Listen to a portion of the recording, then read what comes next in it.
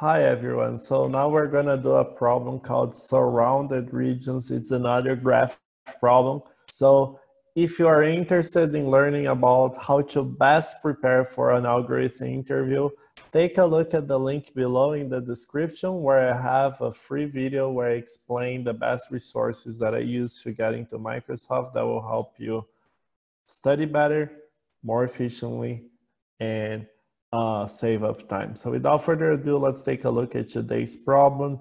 We're gonna look at surrounded regions from LeetCode. So this problem is a graph problem. So we basically have a 2D array and you wanna change the O's, so that's uppercase O, to X, but you don't wanna change it to, you don't wanna change the O's from the edges. So if you look here, if you look at the second picture, this circle here is, this O is not painted as an X.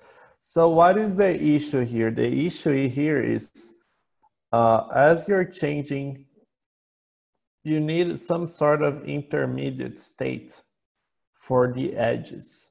Because so when you're traversing the 2D grid and you look at O, how do you know that it's connected to the edge or not? So we're gonna basically do a two-step process. We're gonna do a depth first search on the O's that are connected to the edges and change it to an intermediate state. In my case, we're gonna call it S. So if it's S, we know it's connected to the edge. Then we're gonna loop through the 2D grid, check for the O's. If it's still O, it means it's not gonna to the edge. We're gonna change it to X. And then we're gonna do a last reversal where we change S's. The S's are, again, are the ones that are connected to the edges back to O's. So that way we solve the problem effectively.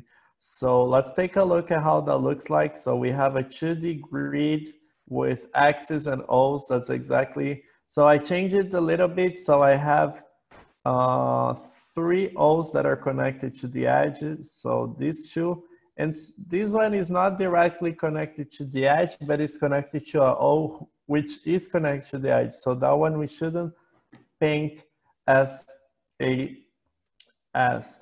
So we'll have a recursive function that follows the same template we've been using with graph problems. So we have a if statement checking if the conditions are valid. If it's not valid, we return. We make, so here we're changing from O to S. So we're changing the O's connected to the edge to S. And using recursion, we're gonna explore all the surrounded cells connected to the edge.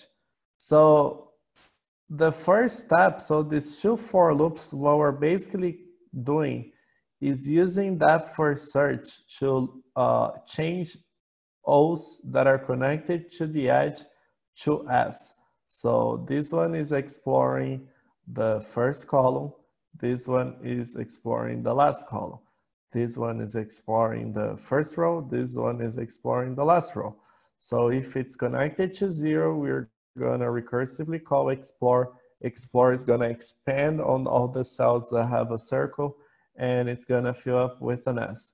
Then now that all the O's have been changed to an S, we change every O to an X. So we know these O's are not connected to an edge because the ones that are an S now. And finally, we change all the S's back to O. So let's take a look at how that looks like in code. So let's put a breakpoint in Paint and we're gonna explore step by step.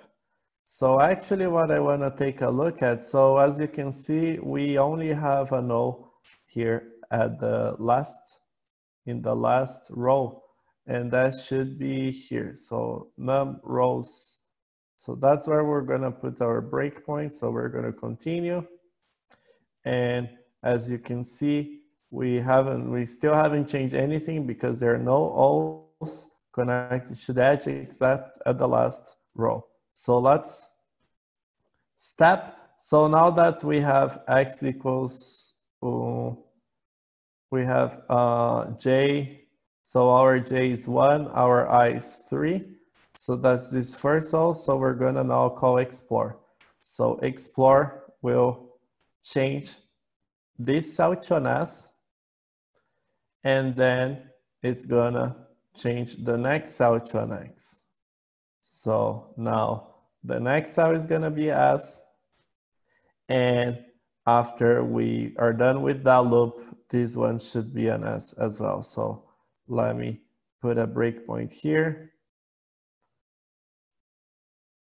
And now if you look at the cells, the 3 cells that are connected to the edge are now S. So when we traverse again, we know we shouldn't change it to X, but this one should be changed to X. So we do a nested for loop, and if you see O, we just change it to X.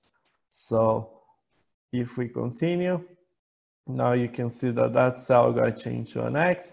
And finally, what we do is change all S's back to a O.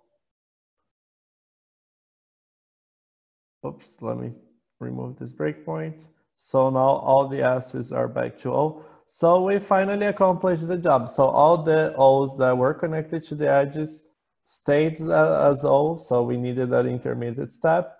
The ones that were not were turning to X's. So the problem is solved. So if you liked this problem, give me a thumbs up and also subscribe to the channel and get your free video where I explain how to better study for algorithms on the description. See you on the next video.